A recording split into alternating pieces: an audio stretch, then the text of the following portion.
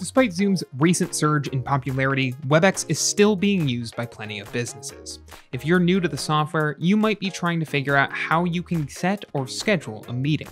Setting the details might seem a little bit tedious from the get-go, but you'll be able to save a few templates and settings to make the process a bit more straightforward next time around. Here's how you can do it.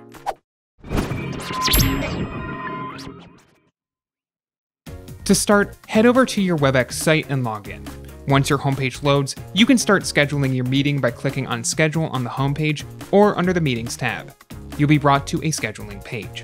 Here, you can either select a previously configured template from the drop-down menu at the top of the form. If you don't have a template you can use, you can always use the default template and set the details such as the meeting type, topic, password, date and time, and attendees on the form below.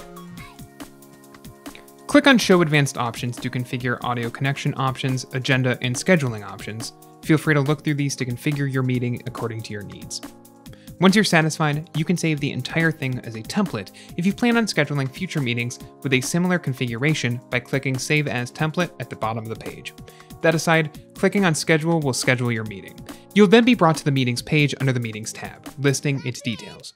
Webex's system will automatically send an email to all of the people you've invited to inform them. Another email will automatically be sent should you change the invite or cancel the meeting, keeping them up to date. If you like this guide, make sure you subscribe for all sorts of videos covering Webex and other technology. And don't forget to check out one of these videos we think you might enjoy.